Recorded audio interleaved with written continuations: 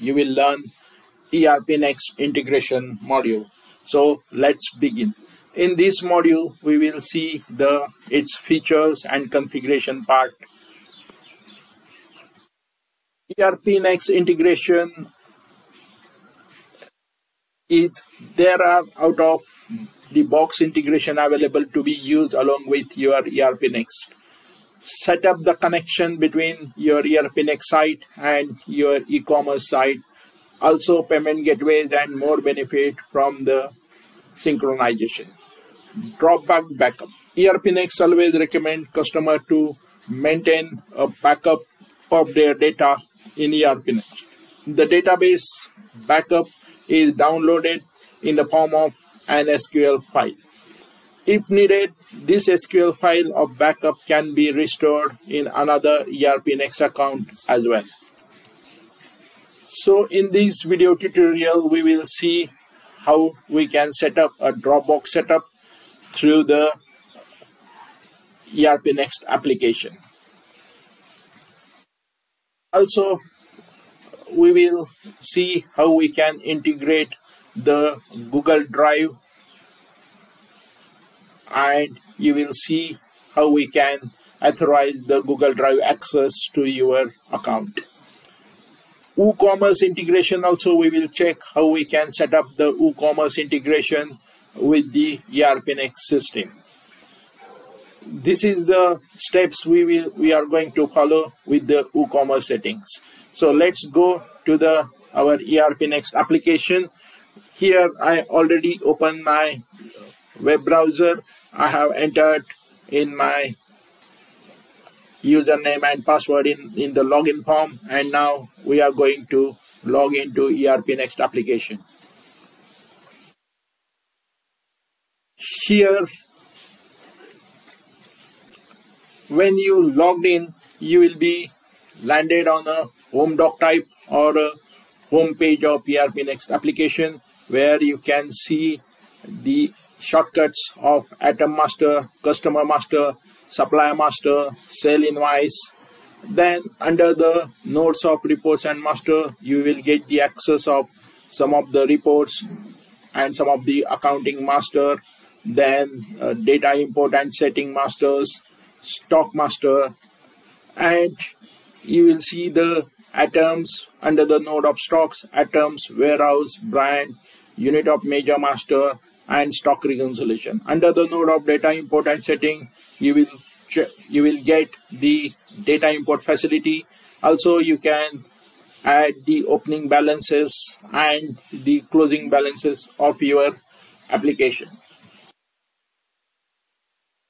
So you can import your chart of account from your financial books, and under the node of accounting module, you can get the access of, or you can get the functional access of chart of accounts, company master, customer master, and supplier master.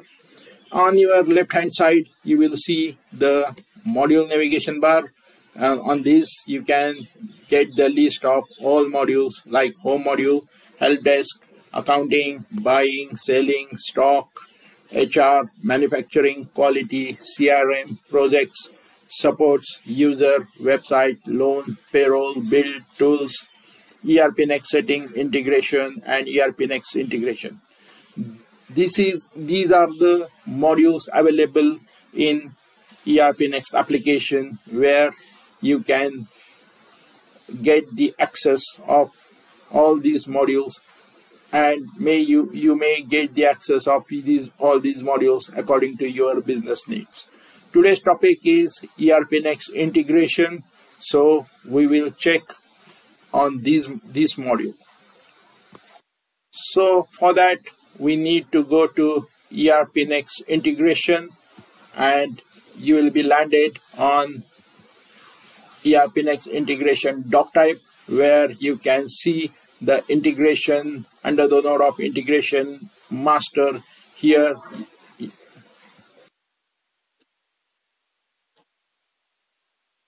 under the node of backup, you will get the Dropbox settings option, also S3 backup settings, and Google Drive setting as well. In authentication, you can add social logins, LDAP settings, authentication client, authentication provider settings as well.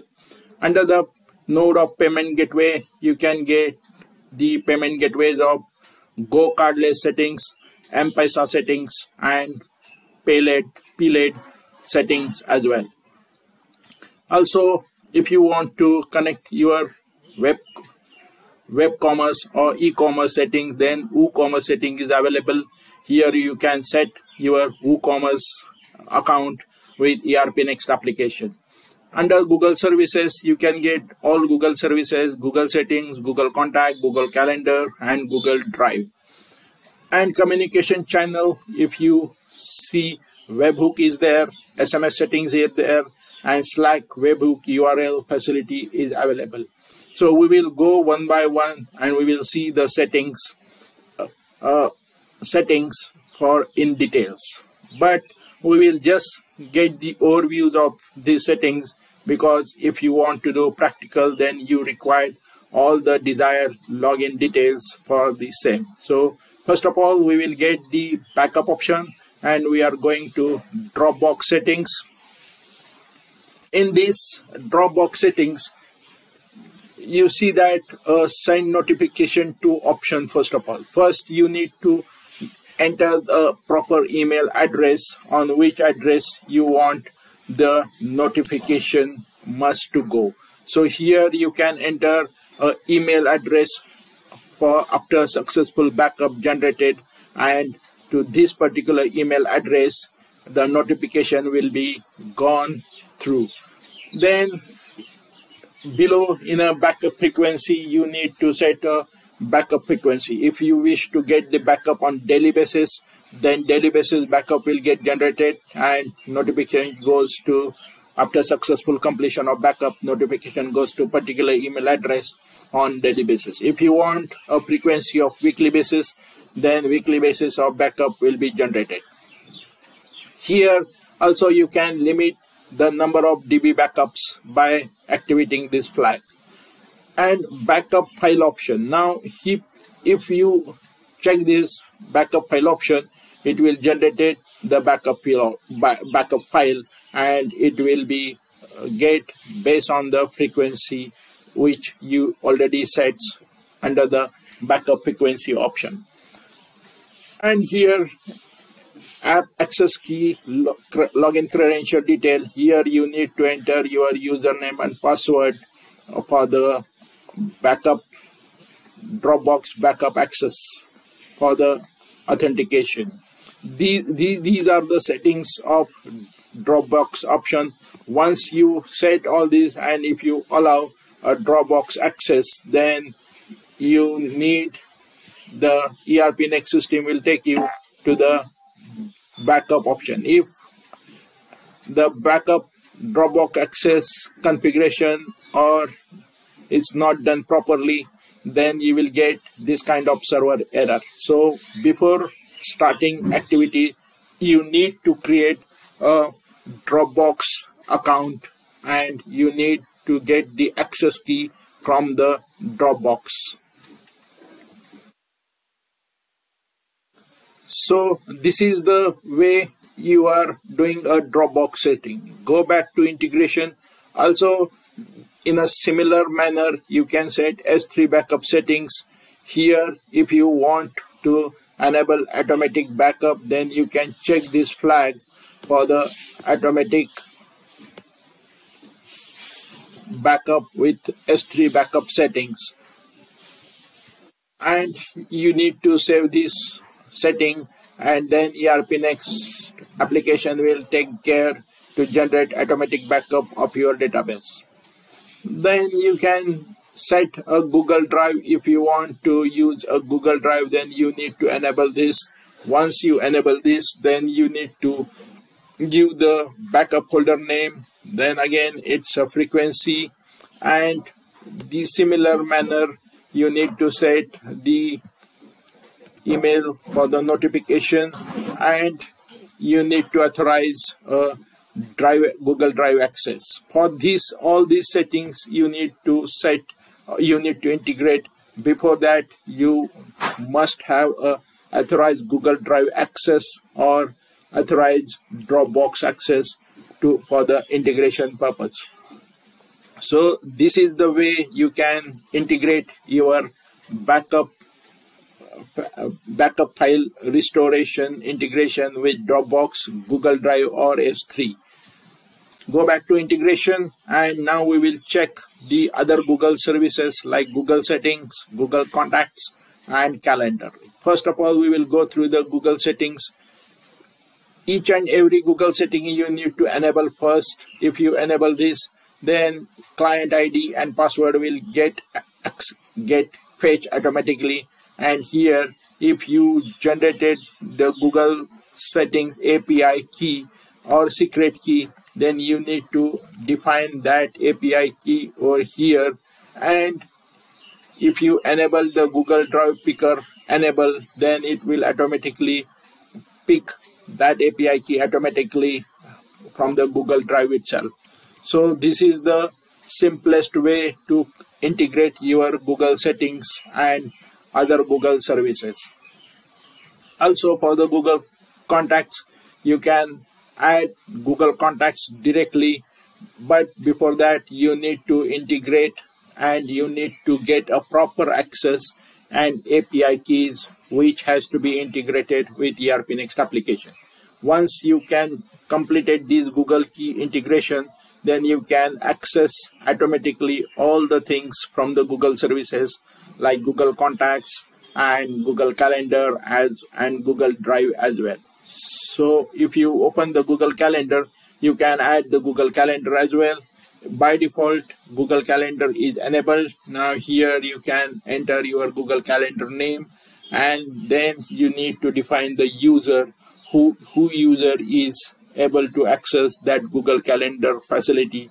And also you can synchronize your Google Calendar, pull and push synchronization from Google Calendar to ERPNext application. That means whenever you can add an event or you can add a task on Google Calendar, that task can be pushed from Google Calendar and pulled from Google Calendar, which will be added in our to-do list or in our calendar event automatically in the ERPNext application. So this is the facility, this is the way you can integrate your Google Calendar to ERPNext application. Back to integration, also similar manner you can connect your Google Drive. Here also you can set a backup folder name and you can give the frequency on what basis you want to generate the backup. Again, you need to enter an email address when we see at the Dropbox and S3 as well. So in that same manner, you need to set an email address for the notification, and you can get authorized from the Google Drive access to the backup folder. So all these Google Drive and Dropbox, and to get the access, you need a proper API keys. Before doing the integration, you need to get registered with these service providers, and you need to get a API key from them. So now in another settings, we also check a webhook settings.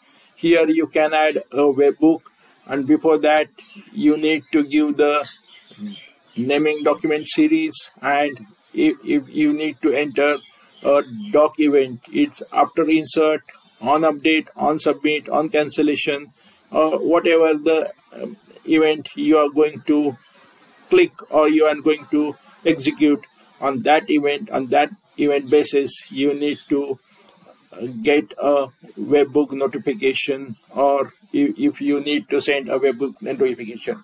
For example, if I want after insert a new record, or after insert or on submitting of the new record to my doc type employee. Suppose if I created an new employee record, then I will send a message to then I will trigger a message, webhook message trigger automatically. Here I need to put a condition in the example given in condition, and then on submit event, when I'm clicking a submit button for the final confirmation of the employee master, then this webbook will trigger a message to the concerned department or concerned person to whom I am sending a request, and I will post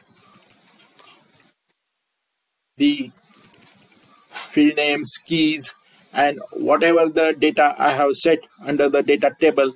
Along with that data, the notification would be gone to that particular emails to whom I am going to trigger out this message. So this way you can configure your webbook messaging settings. Also, you can set your SMS settings as well. Here, first of all, you need to provide SMS gateway URL, and in a static parameter table, you need to add parameter and its value. Also, message parameter can be set over here, and receiver parameter also you need to set to whom you need to send SMS. So this is the way you can integrate and configuration your SMS settings. Now come back to the integration, and if you want to connect your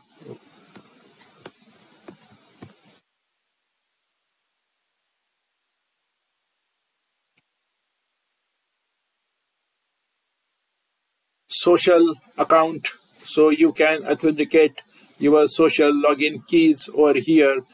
Here you can select the social service provider name, whether it is a Facebook, whether it is a GitHub, Google, Office 365, Salesforce, or Fair Login, and then you need to set a client ID, and if you want some icon, then you can set icon, or you need to provide a base URL of your social service provider. Also, from the client URL, you need authorized URL, and for that you need to generate a login key or any API keys, API token URL for social login credential. Here, these are the settings. Here in under client URL, you need to set the access token URL and API endpoint URL as well, and also redirect URL you need to mention. So once you've done these settings, then your social login will be generated automatically, and you can integrate your social logins with any social login service provider. So this way you can integrate your ERPNext application with the third-party service providers. So thank you